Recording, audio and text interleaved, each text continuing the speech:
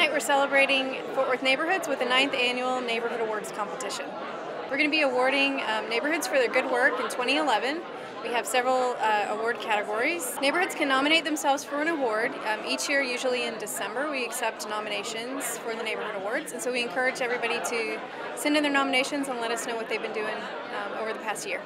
This neighborhood received the Neighborhood of the Year Award for coming together to address the completion of the BNSF Railway Pedestrian Underpass project.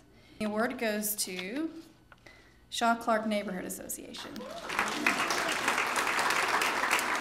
What we did, it took about 10 years to get the fence put up so the kids would not cross the railroad tracks and use the tunnel that was designed for them to go under the railroad tracks. So we took about, like I say, 10 years to get it done, but we finally got it done where now the kids are safe and they can go under the tunnel and we don't have to worry about them getting run over. We co-host the event with the Fort Worth League of Neighborhoods, so we help encourage neighborhoods to apply for the awards and then plan the celebration event for the winners.